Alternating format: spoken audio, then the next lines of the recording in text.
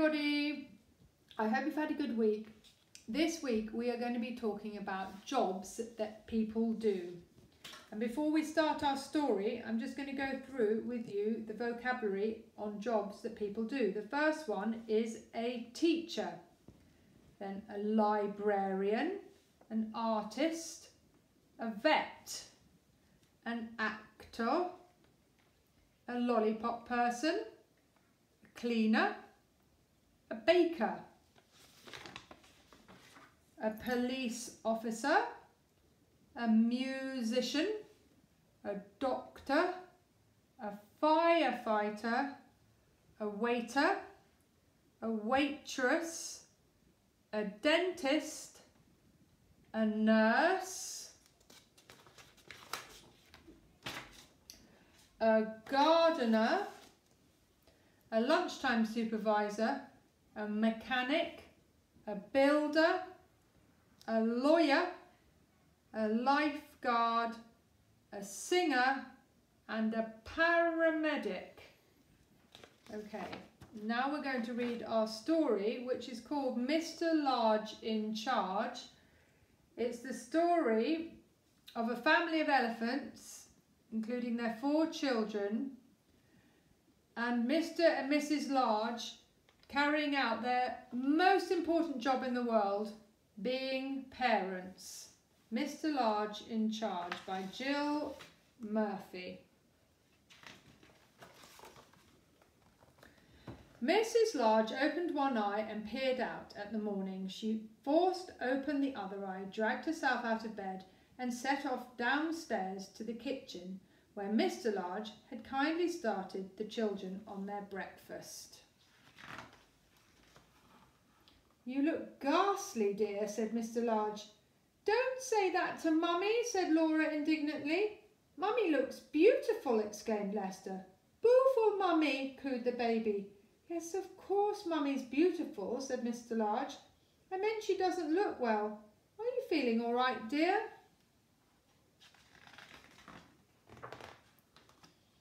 "As a matter of fact, I don't feel too good," admitted Mrs. Large.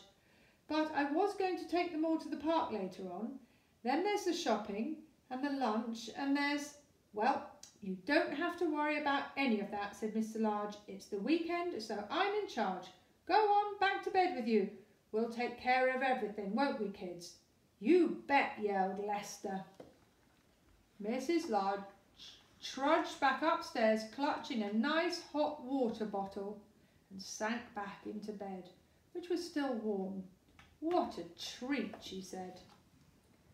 Downstairs, Mr. Large was organising his troops. "Right, men," he commanded. "We're not all men," said Laura. "Oh, you know what I mean," said Mr. Large. "Well, troops then, all right? I'll take the worst task, that's the washing up.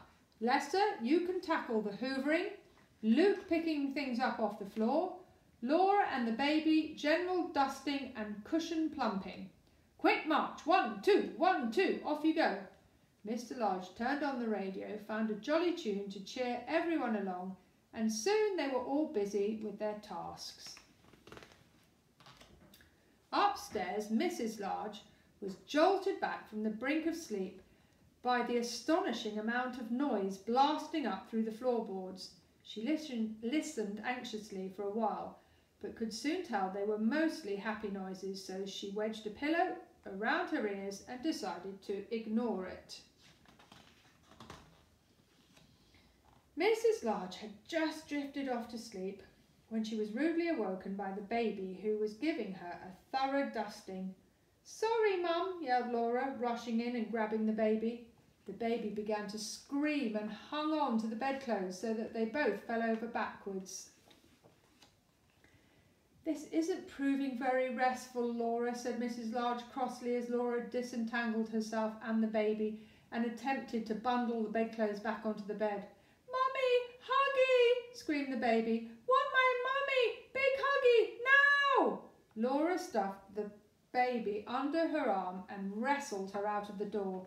"Don't worry, Mum," she called as she closed the door behind them. "I'll take her down to Dad." "Don't want Dad," bellowed the baby. "Want Mum! Want my mummy!" Mrs. Large rearranged the mangled bedclothes and snuggled down, feeling decidedly jangled. Suddenly there was an almighty crunch from downstairs and the Hoover stopped abruptly. The bedroom door opened and Lester looked in. "It's all right, Mum," he reassured her. "Nothing broke. It just sounded bad." Luke's head appeared around Lester's knees. "That's right, Mum," he agreed. "Nothing to worry about. You just go back to sleep. Everything's under control." Mrs. Large was finally dropping off when Mr. Large crashed open the bedroom door. "We're all going off to the park now, dear," he announced. "We'll get the shopping on the way home, and then we can bring you up a nice lunch." "Thank you, dear," said Mrs. Large. "I'm having a lovely rest." Mr. Large beamed, and he blew his wife a kiss as he backed out of the room, closing the door very quietly. At last Mrs. Large dozed off. What seemed like 5 minutes later, she was woken by the smell of burning. Just then Laura put her head around the door. "Dad says not to worry about the smell," she said. "He's getting the lunch and he wants to know if you'd like some." "What exactly is it?" asked Mrs. Large nervously. "Well," said Laura, "it was something in a special sauce, but Dad just had a little look at the football on TV. Well, it was quite a long look actually. So now it's cheese sandwiches." "I think I'll carry on sleeping, thank you, dear," said Mrs. Large. "Perhaps I could join you at tea time." "Righto," said Laura, slamming the door as she rushed off to tell Dad. Mrs. Large closed her eyes and tried to relax. What seemed like 3 seconds later, the door crashed open again and all the children came charging in. "We're going to play football with Dad," yelled Lester. "In the garden," said Luke. "Now," said the baby. "Are you feeling a bit better?" asked Laura. "Mummy, better?" asked the baby. "Big huggy?" "A bit better," said Mrs. Large. "You go and have fun with Daddy and perhaps I'll be all right later on." "Big, big huggy," wept the baby as Lester scooped her up and carried her out. "Big huggy, Mummy, now!"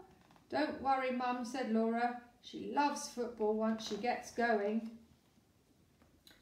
The door slammed shut for the 100th time. Mrs. Large winced and slithered down under the covers.